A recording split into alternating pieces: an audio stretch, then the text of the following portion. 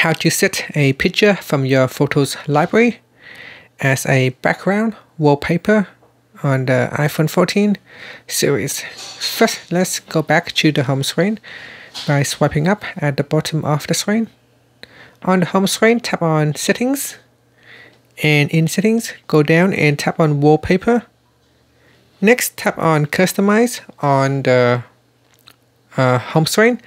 Now on the left hand side here is a setting for the lock screen, and on the right hand side is for the home screen. Now you want to tap on the Customize button for the home screen, and then tap on Photos at the bottom here. Tap on Photos, and then tap on the picture icon. In here you will be able to select your own picture. So let's say I choose this one, and then you can also pinch in or pinch out to crop the picture. You can also swipe across to choose a different color effect.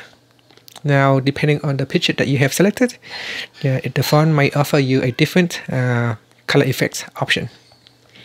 And after that, you can tap on the small button down here, 3 dots, to choose depth effect or not, and then tap on the done button to finish.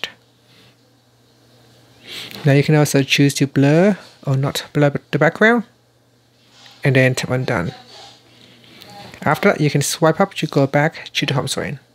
And that is how you can add or apply a picture from the photos library to the home screen background wallpaper on the iPhone 14 series. Thank you for watching this video. Please subscribe to my channel for more videos.